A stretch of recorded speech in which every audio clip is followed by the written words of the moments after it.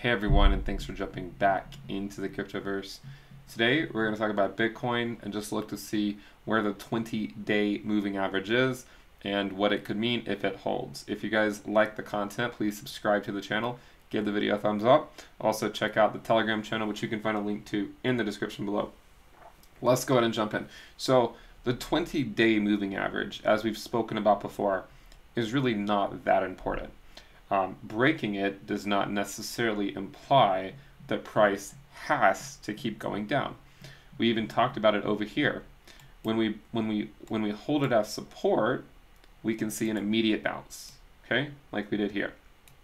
If we don't hold it as support, it doesn't mean that the move is necessarily over, which is exactly what we said over here. It just means that maybe we're going to chop sideways or we're going to go down.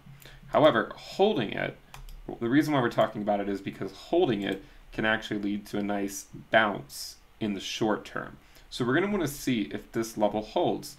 To let you know where it currently is, the 20-day moving average is currently at 32,416. If we zoom in, you can see we've already had a wick down to that level. We've had some wicks that have gone below it, but that is the level that we want to hold in order to see a short-term bounce.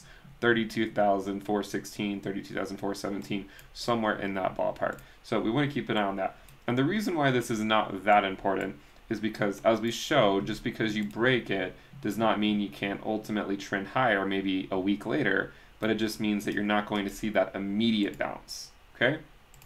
But holding it, for a day or two can often lead to a bounce. For instance, this one led to a bounce over 3 days of 15%.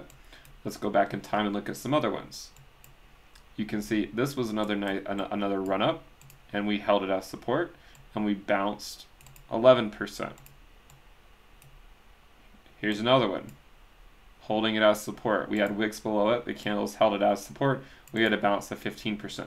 But again, the general idea here is that breaking it does not necessarily imply that the upward move is over. It just could mean that you're going to go range bound for a while.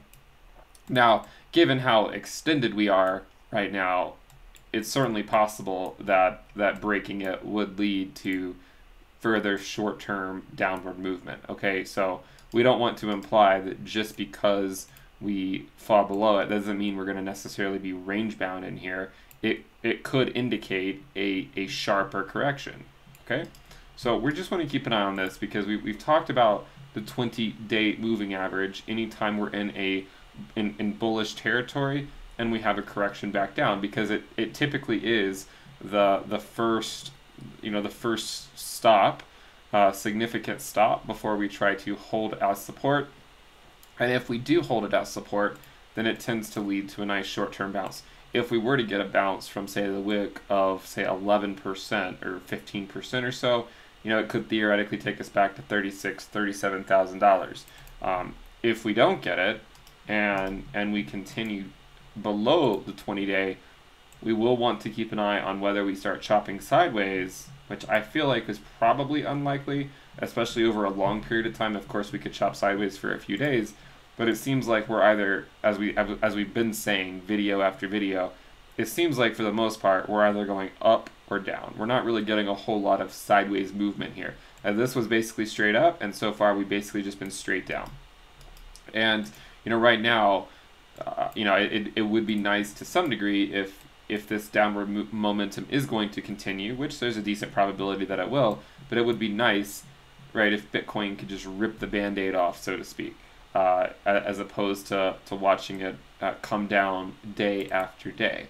If we continue moving down at this pace, you can see every single day we're just moving down further and further, but if we continue moving down at this pace, then if we're all the way down here, say by in 5 days, the price could be $27,000, $28,000 if we were to keep moving down at this pace. But if the 20-day holds, which is this level right here, which we've shown has held in the past during corrections in a bullish market, then again a 10 to 15% move back up could be on the cards. Okay, that could be on the cards. So just keep an eye on it. We could go back and look at all sorts of times when the 20-day has held as support and then you get a pretty immediate move back up. But we've done it before, we've done it in the past, and so ultimately I don't think that the 20-day is that important.